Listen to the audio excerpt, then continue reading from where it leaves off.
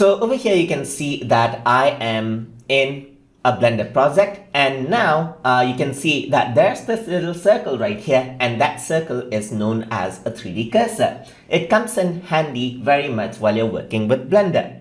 So to start using this, first of all, I'm going to create a new object by using this very tool right here. So to do that, I'm going to hold Shift and then I'm going to right click in this area right here. And then what happens when you do that is that the 3D cursor is in this area, as you can see right here. I can go ahead, Shift and right click, and the 3D cursor goes wherever. So I'm right clicking and holding right now, and you can see that I can move the 3D cursor wherever I want. So I can just go around, drag it around just like this. I can go around right here and drag it around on the bottom and so forth, just like that, from all of the angles, as you can see.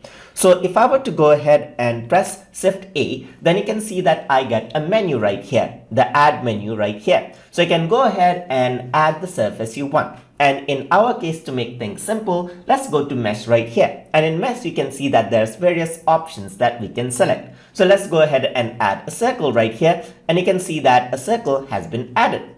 Let's just go over here and press Shift right click. And then if I were to press Shift A again, what happens is that I get the menu again and I'm able to add in, let's say for example, I'm going to add in a sphere just like this. So Shift right click right here. So I'm just going to go Shift right click and then Shift A. And then if I were to go over here on mesh, you can see that I can add in a cylinder and so forth. And that is how you can work around with the 3D cursor to create new objects inside of Blender. So hope you guys learned something as always. And as always, please like, comment, share, and subscribe.